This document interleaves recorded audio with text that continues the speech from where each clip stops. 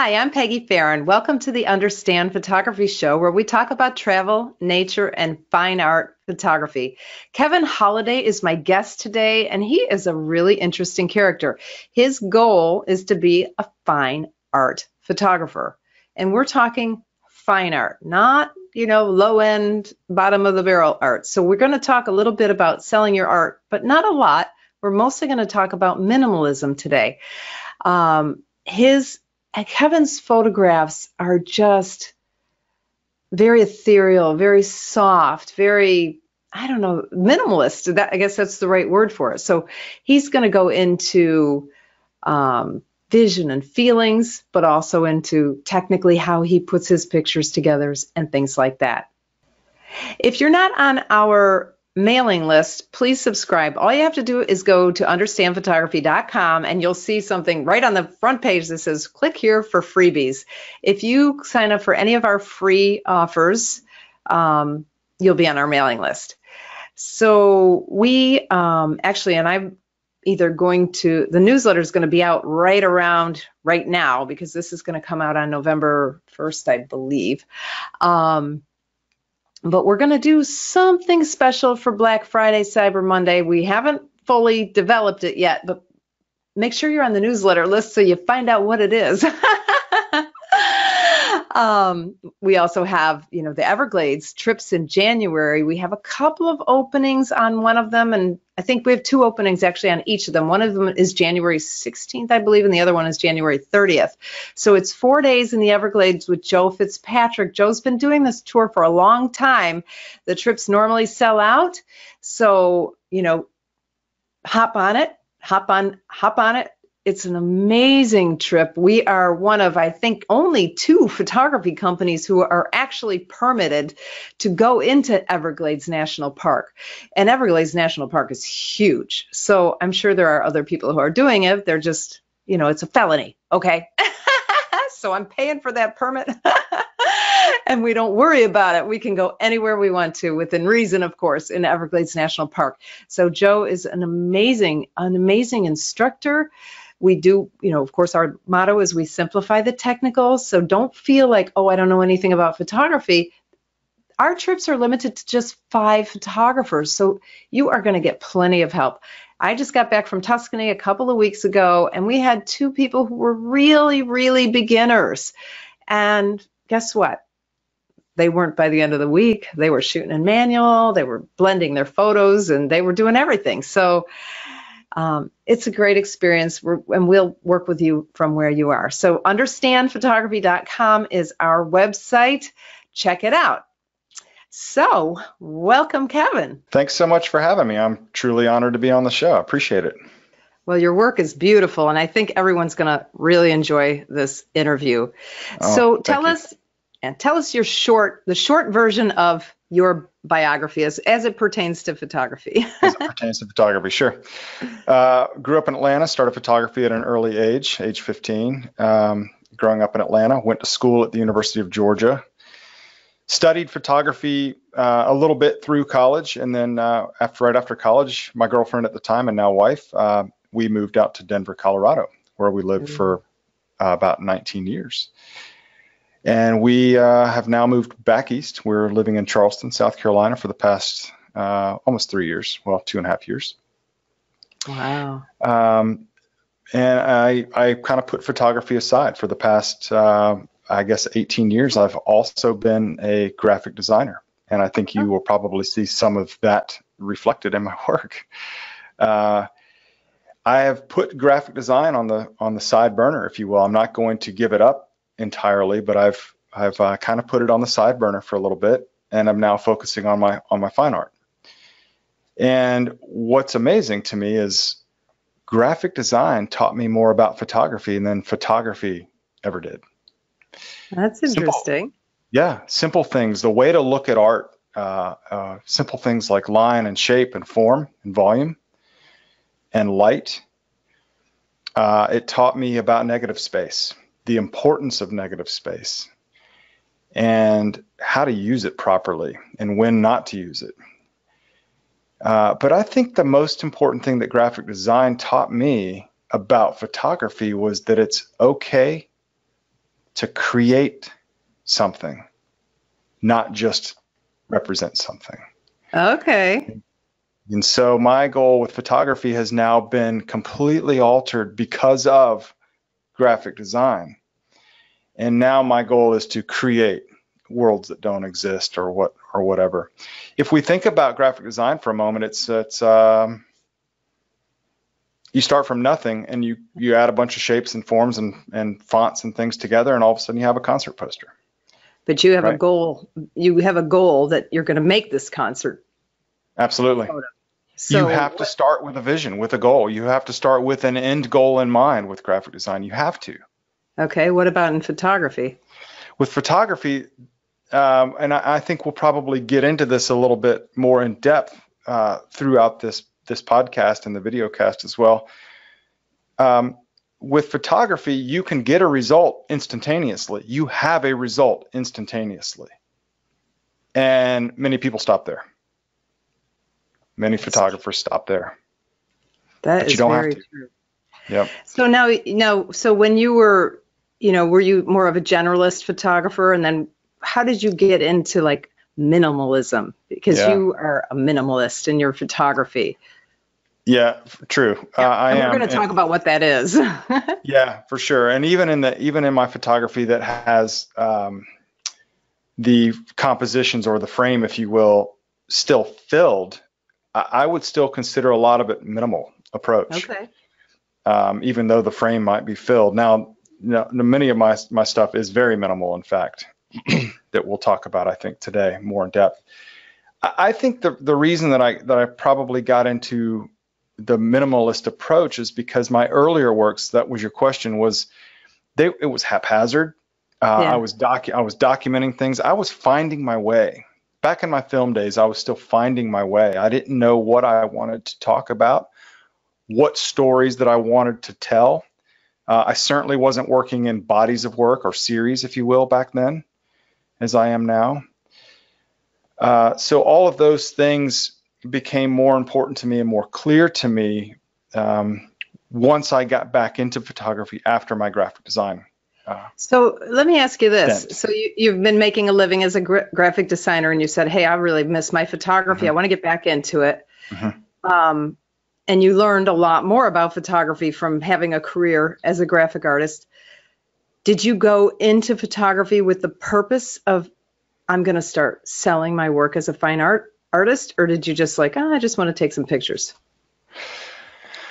Well, or did one lead to the other? No, yeah.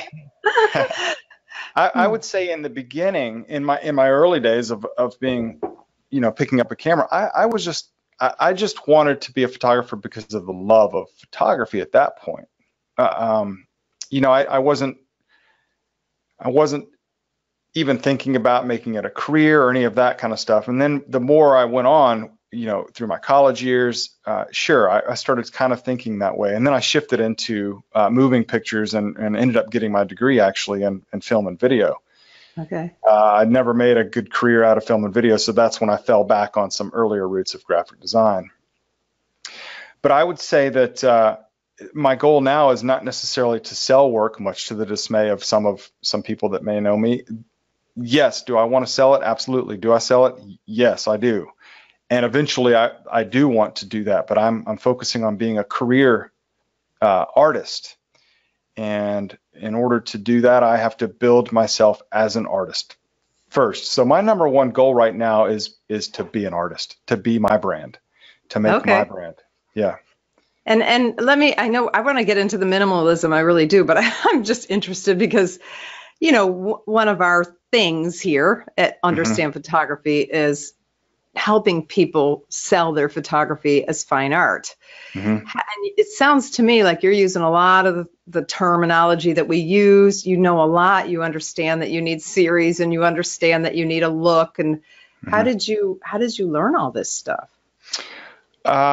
Reading, listening to shows similar to this, studying the works and the not only the works but the history of other photographers that have been down this road and have made a success, but not just artists or not just photographers, but other artists in general, because if we're approaching photography as a fine art,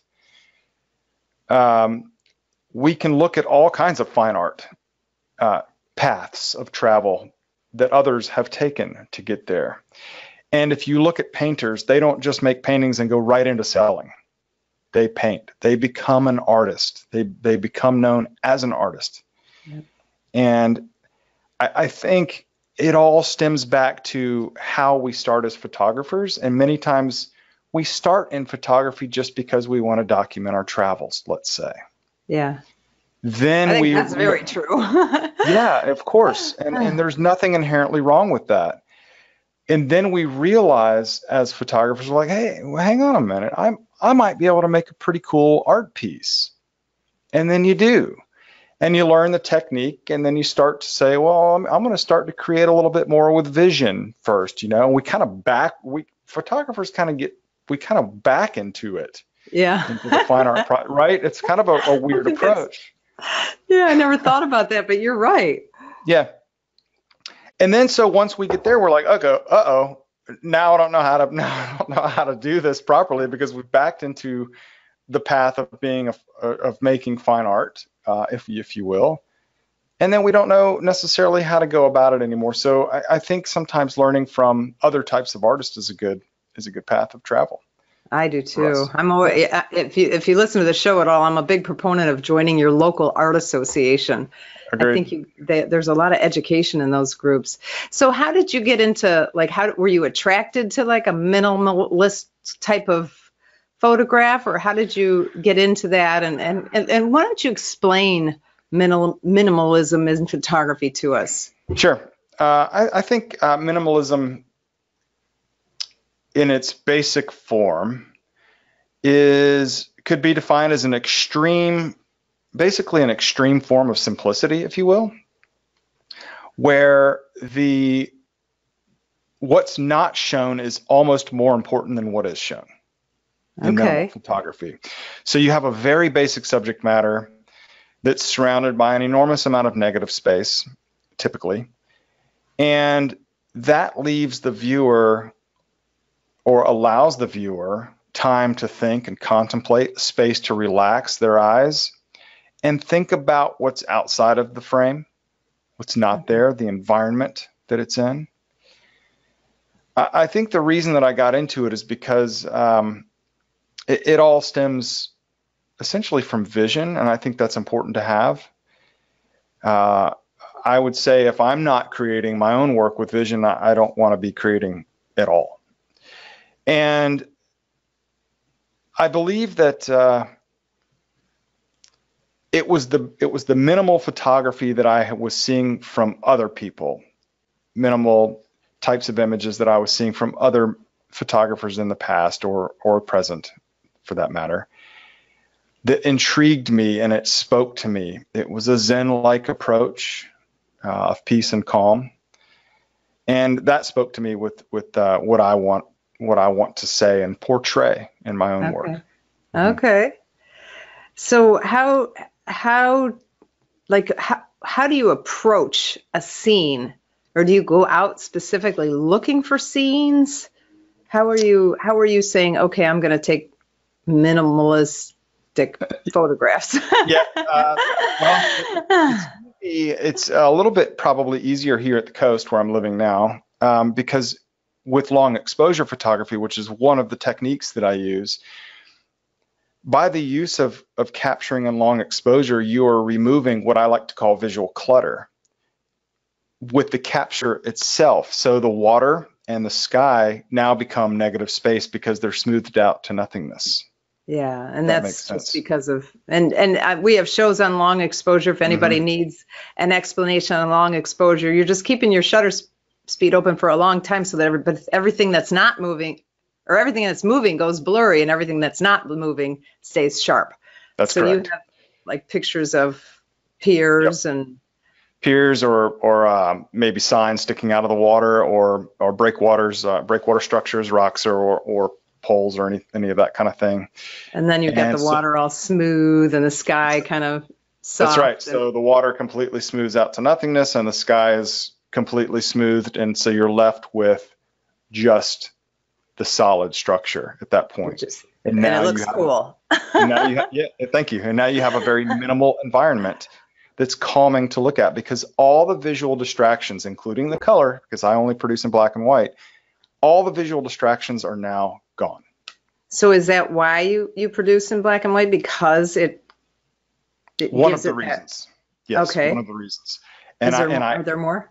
yeah, there are. I only produce in black and white, and one of the reasons is because it's just one step away from reality, first of all, and it Oh. allows me, black and white allows me a little bit more freedom to create a world that doesn't exist, and without being so questioned about it. You know, I think we're in a day and age right now where everyone is questioning, you know, is that photoshopped, kind of a thing?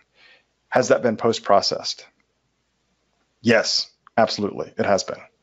I'm not hiding behind anything, but black and white affords me a little bit more freedom.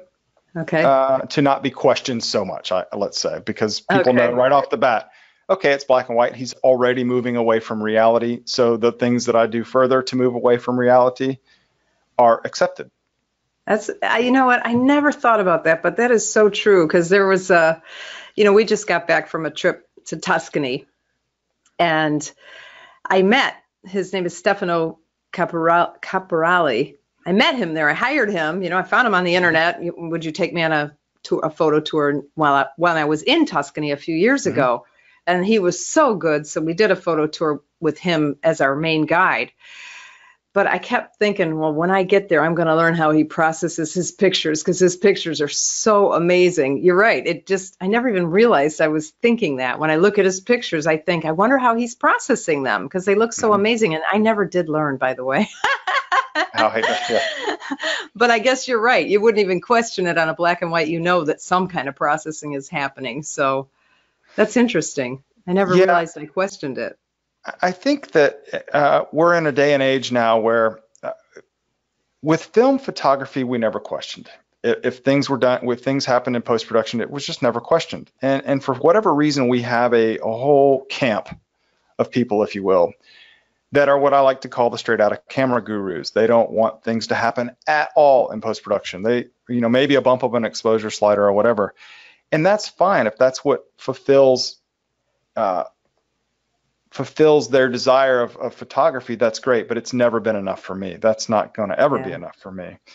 And I think maybe it's because we've had so many bad attempts at Photoshop, let's say. I don't know why this mentality exists now, the straight out of camera approach exists now, but it does more so now than ever, I believe. Okay. Yeah. That's interesting. I'm not.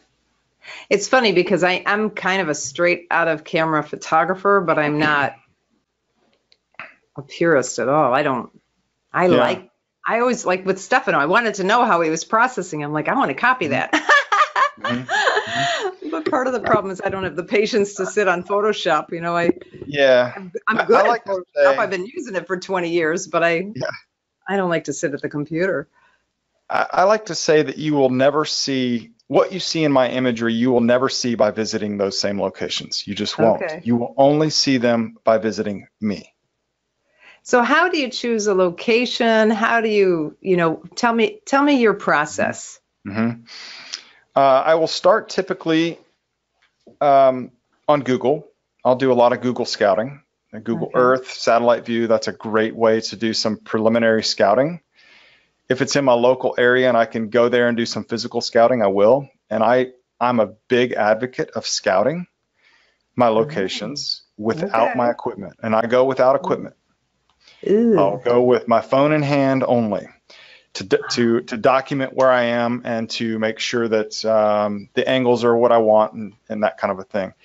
Now, obviously, if you're traveling, you're not afforded the freedom to scout like that. But if you can, what happens is that was one of the biggest things that helped slow me down in the field.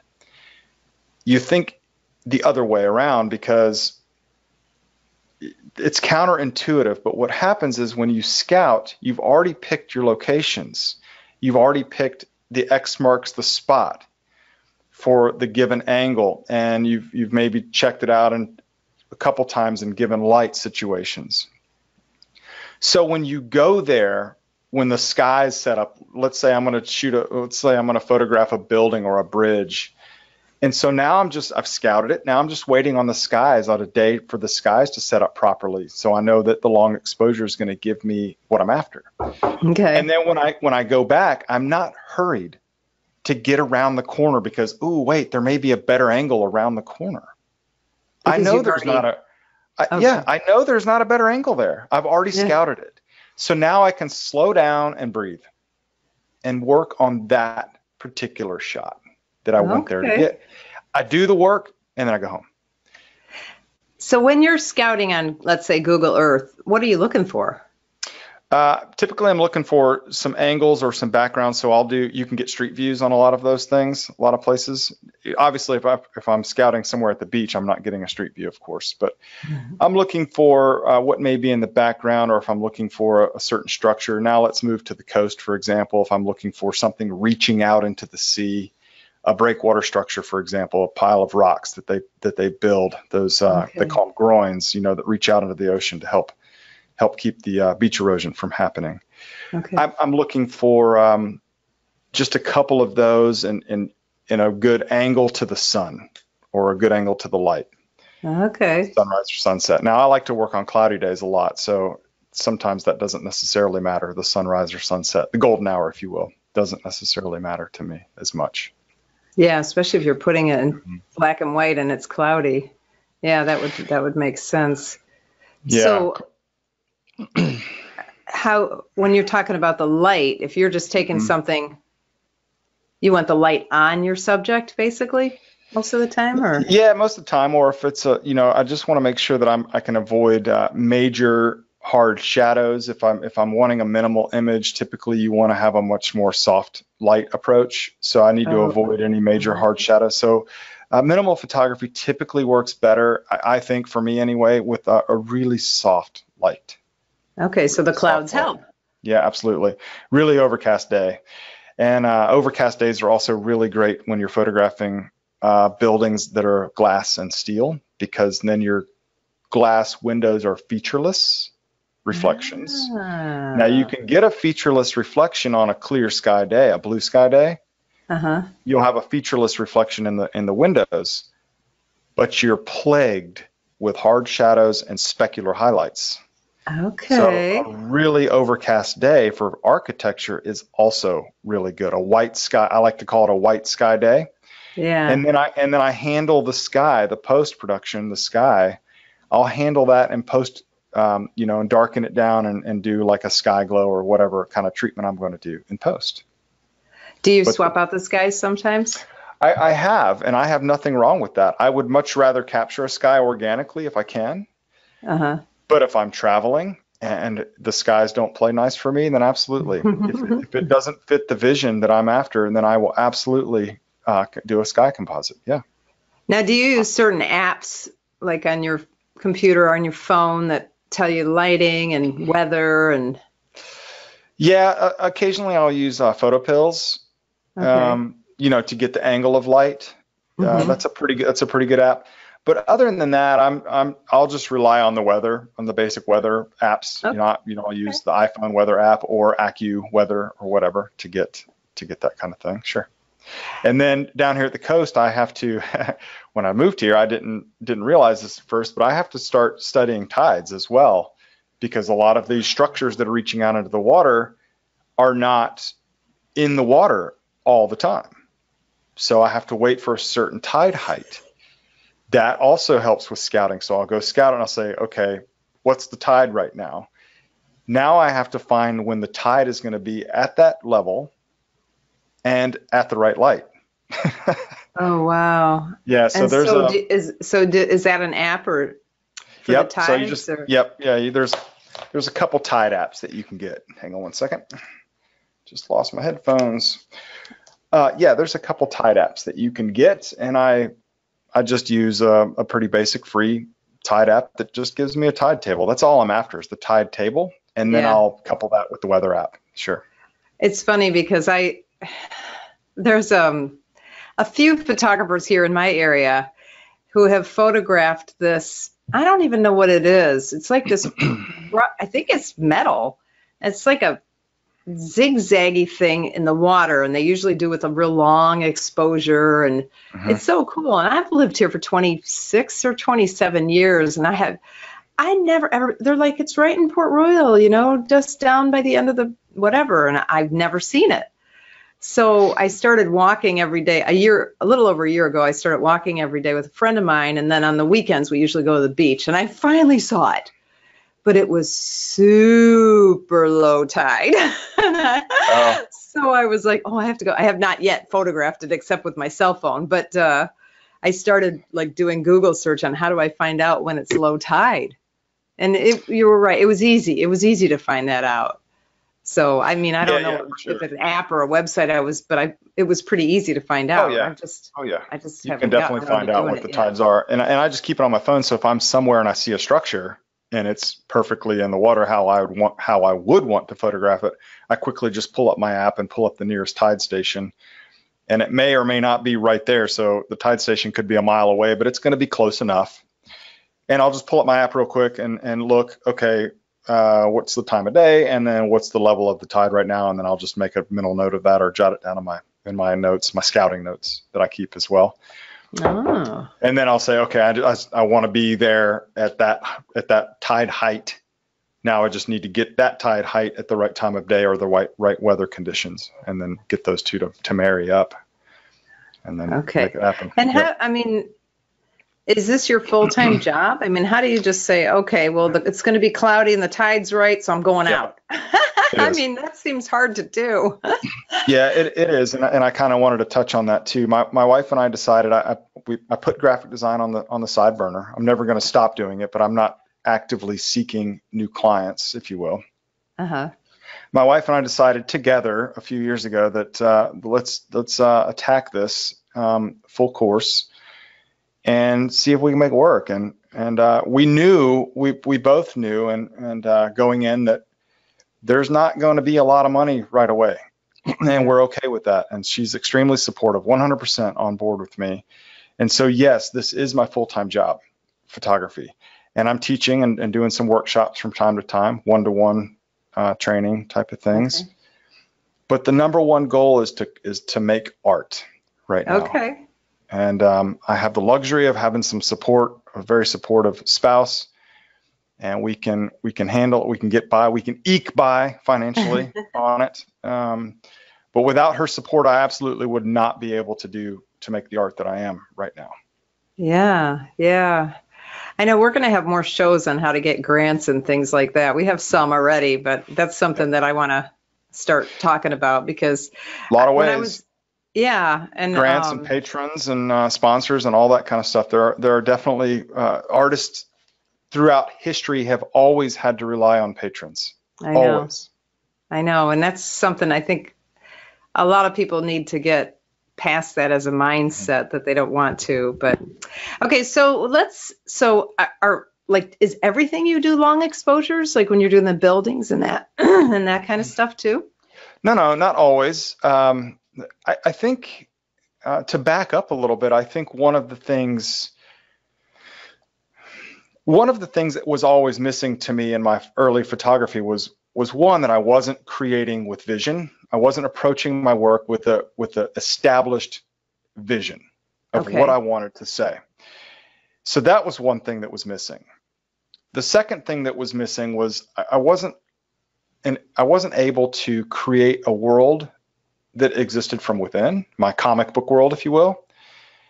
Ethereal, surrealistic. Some people call it otherworldly. I like to call it, somewhat comic book, frankly. It's not a real world, and I'm not trying to make it a real world. It's a world that exists from within, and I try to bring that to life to show other people, hey, this is my world. Wouldn't it be cool to see this? Wouldn't it be really cool to step outside and see this? And long exposure was one of the many things that was also missing from my photography in my early days. And that method of capture enables me to take yet another step away from reality and bring that ethereal, minimalistic style. So yes, I am driven to capture in long exposure often, Okay. more often than not, but I'm not always capturing that way. Let me ask you, I mean, you keep talking about vision, and that's one of Yeah. those terms that's kind of hard to explain. You want to give it a shot? Yeah, absolutely. So I actually I've given this presentation now a half dozen times or more, and I just gave it up in a keynote. I was a keynote speaker up in Harrisburg at the Harrisburg Camera Club. They put on an entire symposium, full day. Four speakers from all over the nation come in. I was so honored that they brought me in to be a keynote speaker. And my topic was on vision, and it's called Vision, a World Created, Not Captured. Vision, there isn't a really good definition for it per se. So I've kind of come up with my own, and it's hokey, I know. But basically, it's an outward expression of an inner feeling or emotion. That's what vision is. It's an outward expression of an inner feeling or emotion. Don't confuse that now with pre-visualization. That's what Ansel Adams would talk about all the time. He was pre-visualizing. That has to do with the resulting aesthetic of the photograph. That's what pre-visualization is all about. And that's important to have also. You need to be able to pre-visualize what the outcome is going to be so that you know how you want to capture it in the field. Knowing how you're going to post-process it when you get home. That is a learning and growing ladder that you climb. You learn what you can do in post, and you take that knowledge to the field, and you capture a little different because you know what you're going to do in post. And then you say, well, I'm going to try something else a little different even in the field. So I'm going to try something in post, and you climb this ladder back and forth. Okay. But vision is basically the storytelling, and the vision has to do with the artist, not with the photograph. So the vision of the piece of work has to do with what the artist is trying to say. So what are you trying to say? So it depends on the series that I'm working on. For example, there's one of my series titled Fourth Rock, as in the fourth rock from the sun, the fourth planet from the sun. Okay. When I was driving through Utah many years ago, I remember thinking to myself, first of all, I'd never been through Utah. And if you haven't been, put it on your bucket list. Okay. When I was driving through Utah, it was remarkable to me how Martian it is. It's a very Martian landscape. So I said, if I ever get back here to do a photography trip, my goal is going to be to present it in an otherworldly fashion. That is my vision. And so I did go back to Moab, to the Moab area, and did arches and canyonlands and all the stuff that's near Moab.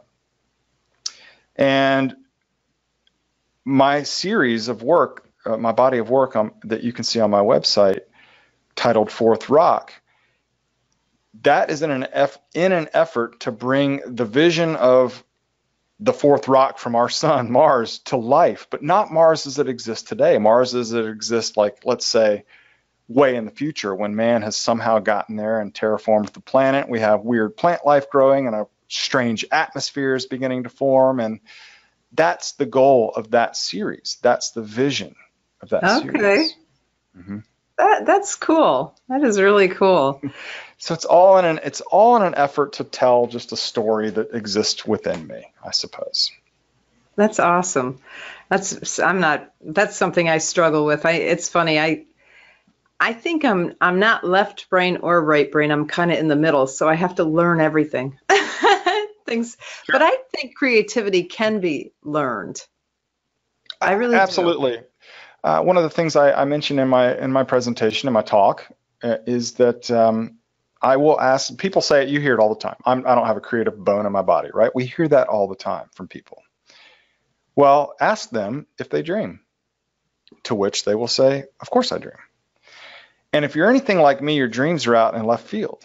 Yeah. Bizarre, they're borderline psychotic. Exactly. If you were to have these dreams in your waking hours, probably should see someone about it, right? That's your creative side. We all have it. Everyone has a creative side. I'm not putting those thoughts in your mind. You are. Yeah. It's learning to get in touch with that during the waking hours. That's the difficult part for some people. Yeah. That's the difficult part. But it's something that you can exercise. And, one of the things, all kids have it. All kids have it. Yes. Think about it. Think about playtime when you were a kid, the make-believe stuff you did as a kid. And then when we become adults, we lose touch with that. But we all had it as kids. We've just lost it. That is so true. That is so true. All right. So how much do you manipulate? You know, you said you're not a purist. You're not a, you know, you want this visual. How, like if you come home, you look through your pictures, you say, I'm going to work on this one. How much are you doing to it? It depends on the image, really. Some of my seascape images are not manipulated that much. The light is manipulated, certainly, but other things are not manipulated that much. Some of my architecture, buildings, and bridges are heavily manipulated, 20, 30, 40 hours worth of work in post. And what are you doing for 30 hours? A lot of that is making the selections around each individual surface in the image so that I can process the light on each separate surface of, let's say, a bridge or a building without affecting the other surfaces. Okay. So the side of a building or even the window ledges of a building would be processed individually. And when you say you're manipulating the light, what are you doing? Darkening and lightening it? Exactly. It's just a very dodging and burning. Yep. Okay. Very controlled dodging and burning. Very, very controlled dodging and burning. It's with layer masking and all kinds of other techniques where I can use an overexposed layer and then mask in the light from that layer into the image. And I'm kind of looking around at some of my images right now to help explain that. Are you taking things like if you're doing architectural things, are you taking like removing distracting stuff? Stuff. If it's distracting, get it out of there. If you can get it out of there, or if you can downplay it by darkening. So maybe it doesn't have to come out, but maybe you just downplay that section of the image by darkening it. And if you were to see some of my before and after images, you would see that not everything is necessarily removed. It's just very downplayed because it's so dark and low key in that area. And then I've significantly brightened up other areas where I want the eye to go. And so that's where your eye does go. And that's all, you know, this is all your education in graphics too, because in composition, our eye is attracted to the lightest part of the picture. Sure. And that kind of, the pre-visualization that I mentioned earlier, that's why that can be so important in the field, knowing what you're going to do in post-processing, because if you were to see some of my compositions straight out of camera, they would look terrible compositionally. Compositionally, they could look terrible, but that's because I haven't laid the light on them yet. Once I lay the light, the composition then comes together. So that pre-visualization in the field is very important, knowing what I'm going to do in post with it. So what tools are you using to lay the light? Yeah, sure. Everything starts for me in Photoshop, so I will optimize, in Lightroom. I will optimize the raw file, the raw capture in Lightroom. Just optimizing meaning any lens corrections, if I need to straighten verticals, exposure, contrast, all those basic adjustments that we do just to make the raw file the best it can be. Okay. Then it goes into, that's all that happens in Lightroom, aside from file management, of course. Then it goes into Photoshop, where I will use usually Nick Silver effects to do the conversion to black and white, and I'll do several different conversion layers, low key, high key, normal, all those that will then be used to pull the light in. But then in Photoshop, that's when I'm masking in the light, layer masking in the light from those other layers. Okay, so the Nick filters are filters that now you can buy. They used to be they used to be expensive, then they were free, and now you have to buy them again, but they're not expensive anymore. I don't think they're $50 or something like that. I don't know what the price is. Not that expensive. Yeah, DxO owns them now. It's NIK, if people aren't familiar with them. And the Silver Effects is specifically different, almost like filters for different looks in black and white. Is that correct? Yes and no. Silver Effects is a remarkable tool that can mimic certain films, actually. Like if you had a favorite, if you were shooting in the film day and you had a favorite film, you can actually mimic that look. And then when you go into Nick for the first time, you'll see on the left-hand side, there will be a whole slew of presets. Now, all those presets can be obtained by manipulating the sliders on the right-hand side, of course. But yes, it's a wonderful black and white conversion software that can give you pretty quick conversions. But you can also just do black and white conversions in Photoshop. Don't do it by just desaturating, though. That's a terrible way to get to black and white. Desaturating. Okay. Yeah, you need to, there are much better ways, but that's for another day, that topic. Okay. But let me just ask you one more thing about the Nik filters. Is there a big learning curve on the Nik filters if someone's interested in them? I don't think so. I think Nik is very user-friendly, frankly. It operates similar to Lightroom in that there's sliders that you can just push and pull and get a result until you like it. You can start with presets and get a result that you like immediately. So I think SilverFX is a great way to go. Okay, so so when you say you're I forgot, layering the light. So you're doing separate layers in the Nik with different looks and then masking them out? How are you I still am not clear on how you're doing the light in Photoshop, I guess. Are you using like dodge tool? Are you using levels, curves? So I'll have, let's say I have a very underexposed black and white conversion. Let's say I call it a low key conversion. I'll have multiple black and white conversions that I've done in Photoshop. So each of those conversions are stacked on top of one another and layers. And then I'll add a mask to, let's say, the underexposed layer and bring in the light from the overexposed layer and mask that in. I see. Okay. It's something that's very difficult to explain in language other than actually physically showing. Yeah. But it's like that's the way we used to do HDR photography before they started making all these cool softwares that just blend everything for you. But we used to just use layer masks and just so that's how you're doing it. Similar approach. Sure. Yep. Similar approach. Okay, that's interesting. Yeah. Stefano was big into that too when we were in Tuscany. That was kind of his approach too. He really liked the layer masks.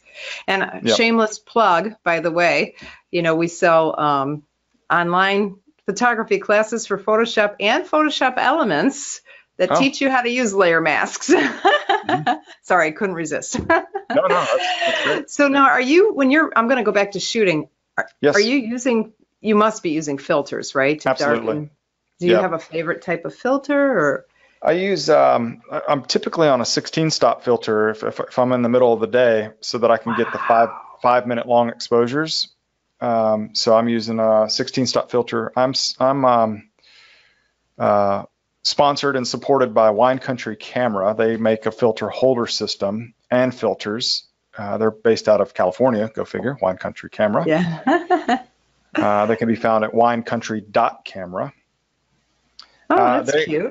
Yeah, winecountry.camera. So their filter holder. I like that, the wine and the camera together. That's kind of exactly. Their filters are wonderful filters, and so I have to use. I absolutely have to use pretty heavy ND filters, neutral density filters, so that I can block enough light to get the longer exposures in the middle of the day. I didn't even know they make do they make 16-stop filters, or are you stacking them? You can stack. I don't recommend it necessarily, but that's a good way to start if you want to save some money because that can get expensive. And you can absolutely stack a 10 and a 6 together, or whatever you would need, whatever stop. And why don't you recommend it? Because it's more glass for the light to pass through. So I like to eliminate. I want the light to pass through as little glass as possible before reaching my lens. Okay. And so they make a 16 stop. They actually make an 18 and a 20 and a 22 stop filter. So how do you take a picture like that? Do you have to focus before? Yep. Everything has to happen. On? Focusing, composition, everything has to happen before the filter goes on, and then you have to turn off all auto stuff off. Autofocus has to come off. Auto exposure, all the auto stuff on your camera has to be turned off, of course. And then you have to do the math to figure out the equivalent long exposure time from the base shutter speed. Do you do the math, or do you have an app? I can do it in my head, but I use an app. It's much quicker. What's the app? The one that I use is called LEXP. But if you just put long exposure calculator into your app store search, it will return a dozen, and they all do the same thing. They all do the same thing. So you can say, so you're without the filter. Let's say you're at ISO 100, f11, and a shutter speed of 100, and you meter, and you're taking a picture of a pier, and you meter, and that's where you're metered to 0. So then you put the filter on, and it's pitch black. But you can put those numbers into the calculator. Yep. Really, all that you need to put in is the shutter speed 100, because if you leave ISO and aperture the same, it's only the shutter speed that needs to change. That's it. Okay. All right. And so if you say I want to do, well, how do you know what you want? How do you know how long you want it? Well, that with experience. You have to learn with experience, but the basic rules of thumb, if there should be a rule of thumb, and I don't think there should be, but let's just say there is. 1 minute will be plenty of time to smooth out most water. 1 minute will smooth out most flat water. 2 seconds or 1 second even will smooth out a waterfall. So there's a drastic difference there in the length of time that you need from one type of water to the next type of water. Now, skies need about 5 minutes. Some skies need even as much as 8 minutes, because clouds move, frankly, kind of slow. Now, there are days where clouds are really booking it, and you can get by with 2 minute exposure and you'll get a nice streaky sky, but typically you need a much longer exposure to get a sky that looks good. Okay, so when I'm saying my shutter speed is 100 and I'm going to put a 10-stop filter, you just say 10-stop filter and it will do the math. Yep, it does the math for you. And so you know what to put your shutter speed on. That's but right. The way you're going to know which 10-stop or 16-stop is by what you're trying to achieve. Yeah, and that just mostly comes from experience. That's right. That's what you're saying. Yep. But if you're doing clouds, you're going to want your 16-stop, especially if it's in the middle of the day, right? Yeah. Yep. Okay. You know that I want, excuse me, 5 minutes roughly. So I would just back into it with my app. I would say, okay, what's going to give me 5 minutes? What filter at this base shutter speed will yield 5 minutes roughly? Okay. And then I back into it. Yeah. That's cool. Mm-hmm. I'm not that experienced with long exposures. I got filters for Christmas last year, and I've only used them a few times because life is busy. Mm-hmm. I don't know if you knew that. So let's talk about I'm trying to think of the composition. That's the word I'm looking for. Mm-hmm. Composition and design, and how do you, are you thinking about the compositional rules on where to place your subject, or how do you work a scene? Yeah, sure. Sometimes I do abide by the rules, if you will. Sometimes, and many times I break them on purpose. And I think when you learn the rules and learn how to use them and to your advantage, that's when you learn when to break them as well. So, sometimes you can center things and they look great centered. Other times you should not. But yeah, composition has always come fairly easy to me. I hate to say, I don't mean to sound cocky or egotistical or anything, but composition is not something I've ever really thought. I don't have to think about too much. I look through the camera and I'm in square format, and I just see it and it just looks good, and I go with it. Okay. But I do think about it, of course. I mean, I am conscious of it. And if you're centering something, if you're trying to make something symmetrical, like with buildings, I encourage people to really slow down at that point, because if you're trying to make something symmetrical and you don't nail it, then you will absolutely notice it. When you print it and hang it on the wall, it will drive you crazy. Okay. If it's not perfectly symmetrical, then it'll drive you crazy. Yeah. So I like to think there's no perfect, perfect doesn't exist, but you should be precise about it. You should be precise about it. So when you're talking about negative space, how much space are you talking about? I mean, or does it vary? It could be a ton. Some of my photography that has negative space in it will have 95% of the image as negative space. Wow. So very, very little. And then other negative space can be, 50-50 kind of a thing. Yeah. I would think, though, the more negative space, the more important the composition rules would be. Maybe I'm Can be. wrong. No, I'm I just think you're thinking right. if you have just one little tiny wooden thing sticking out of the water, it Yep. almost has to be in a PowerPoint, I would think. I don't know. Am I right? You could make it work dead nut center, but yeah, the rule of thirds is a really powerful compositional rule to go with on that kind of stuff, especially if you're just starting out with minimal photography. By all means, lean on those rules. They're there for a reason. They exist in art, and not just photography, by the way. Those rules have existed in art since the day that art started, and they're there for a reason. They work. Once you learn them and you can learn to break them to your advantage, then do so. Yeah. All right. So what are we missing? What do we need to talk about for our last few minutes? Yeah. Let's see here. I'll roll through my own notes here for a second because I took some as well. Let's see. We talked about technique and how I use the light, how I manipulate. The fact that selling the work for me is, that's coming second. But I just want to touch on that a little bit. Yeah, let's do. Sure. Just for a second, but we have a couple shows from different people talking about how you have to build your reputation as an artist if you want to sell your art for a decent amount of money. And it's so important. And you seem to really understand that. Yeah. Because if you just, the fastest way to sell your artwork is just go to an art fair. People will see it. It's pretty. They buy it. But you're never going to get a lot of money that way. You're never going to be renowned. I shouldn't say never. That could be a step. You've established yourself as an art fair photographer at that point, an art fair artist at that point, and it's hard to break free from that.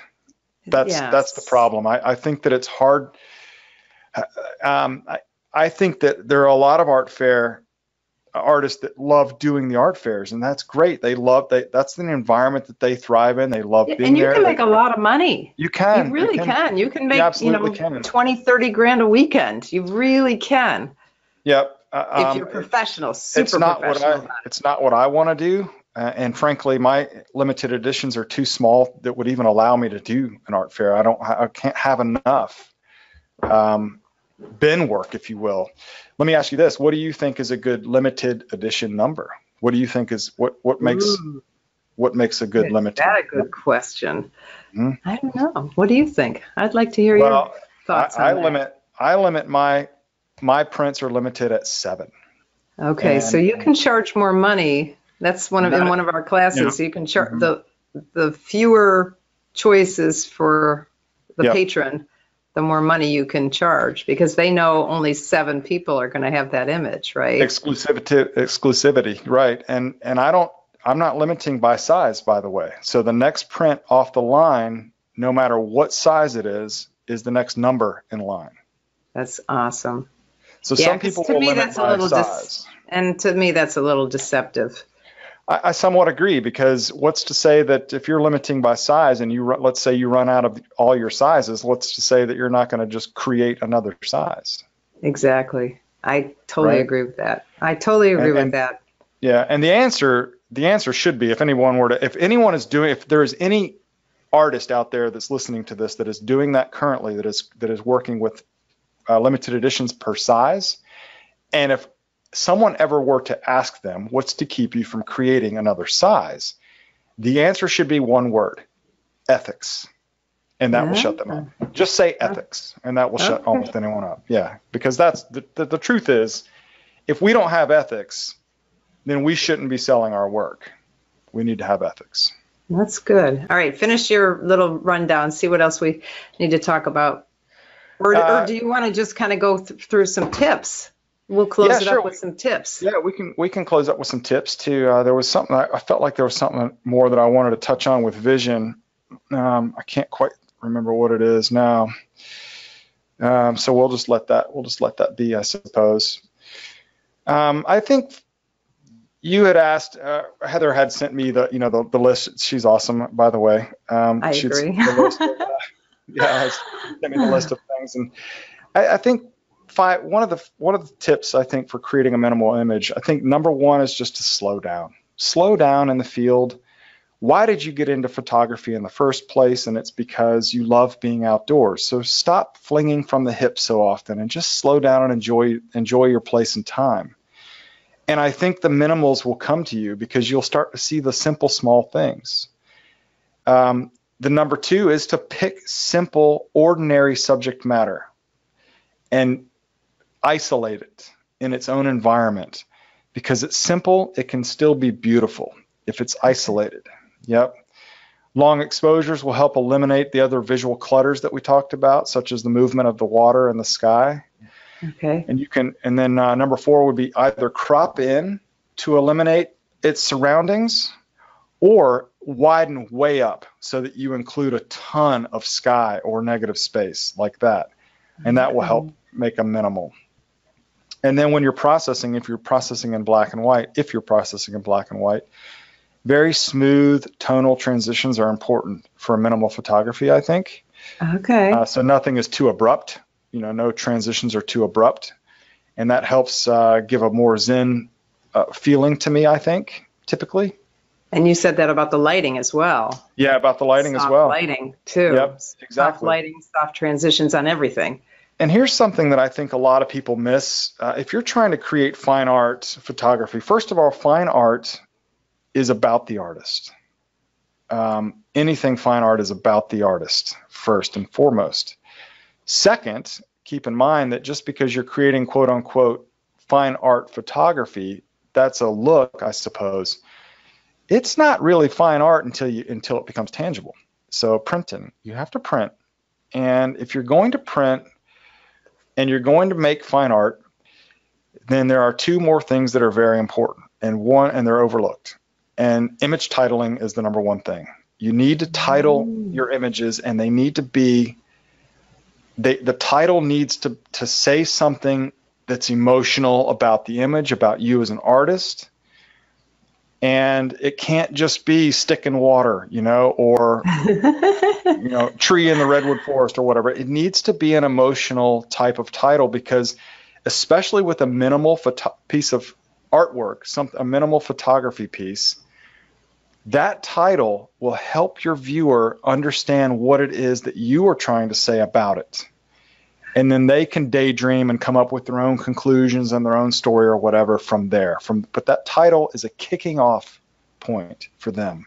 And then the artist statement is also extremely important for fine art photography. And if you're working in series and bodies of work, let's say, then the artist statement would be for the body of work, not each individual image. It would be for the body of work. So it's a little easier, I guess, to write an artist statement when it comes to that. Okay. Yeah, so that ties it all together. The image title, the image itself, and then the artist statement. Everything is now tied together as one whole unit. Awesome. I love that. I love it. Well, thank you. So tell me what's coming up for you.